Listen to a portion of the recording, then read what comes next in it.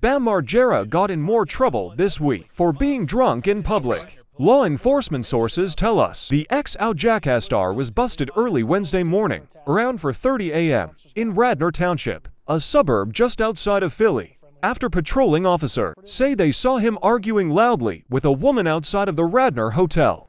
Sources say they stopped, approached Bam and Co., and claim he smelled like booze and was slurring his speech. We're told cops took him into custody and transported him to a station nearby, where he was issued to citations. We're told cops took him into custody and transported him to a station nearby, where he was issued to citations. Bam was eventually released after making a call to a friend, and that there was no further incident or injuries. When our officers got there, he was actually kind of friendly with them and cooperative, and came with us when he had to.